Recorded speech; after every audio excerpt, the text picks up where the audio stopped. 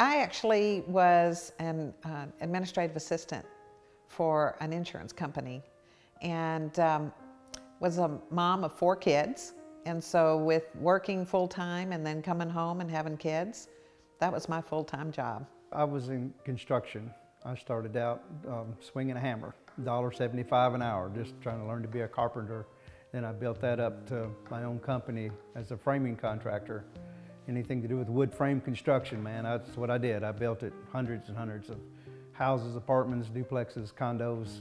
We made the ends meet, barely. With 4 kids, there wasn't a whole lot to go around, but we were able to maintain. We were really, really focused on trying to achieve our dream, and it was just near impossible. We were just not in the right vehicle, maybe, or it wasn't the right time. Maybe the time for that company had already come and gone. We were, what, 34 years old? 34. Yeah, we were 34 when we got introduced to network marketing, and totally turned us upside down. We became better parents, better spouses to one another. Just from the books that we read, it was a life-changing thing. So, like I said, God knew what He was doing. He knew we needed a lot of help, and we needed to get that within us so that we would be prepared for what was later going to come down the road. We lost a daughter in 2002, car accident. She was 21 years old. Her name was Lisa. We thought our world had ended when we lost her. She was our youngest. She was very goal-oriented and very motivated to succeed, and she had a lot of dreams and aspirations, and so I attribute that to our time that we had in network marketing at that point.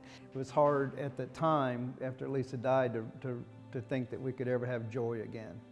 And I don't know if it just kind of helped me to realize that the most hurtful thing that would have hurt Lisa the most would have been to realize that her dad could not go on and live his life.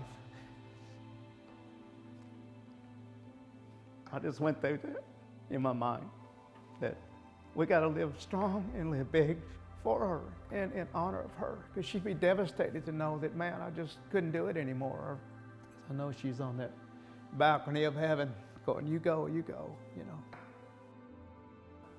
In 2007, we had already been in the company that we're currently in now for a couple of years, and rocking and rolling, things were going great, and our CEO issued a challenge that whoever got that first was going to get an all-expense-paid trip to Jamaica or Cancun. And I looked over at Blair and I said, that's our trip. We're doing that. We're going to be the first triple diamonds in our company. And we went to town, went to work, working harder than ever. And within just a few weeks, I got devastating news that my sister Kimberly had been diagnosed with lung cancer. And it was very aggressive and it had already spread.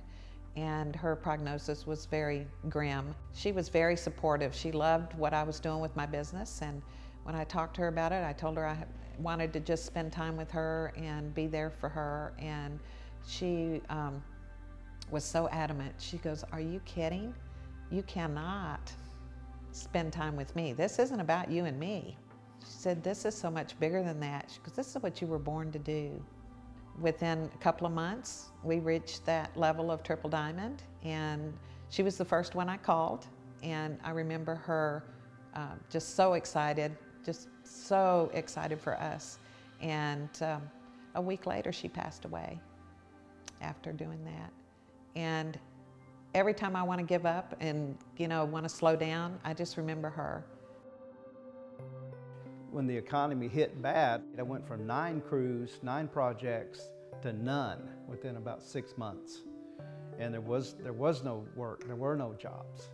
And I looked at Mel one morning and I said, I'm just gonna get in my truck and I'm gonna go hit the streets and just see if I can't, find a room addition or a deck to build on somebody's pool or something. And she's like, well, why? And I was like, well, I just feel like I need to be doing more. At that time, I had done that for 33 years. And she said, hey, the goal was to retire you from that, and we're doing good.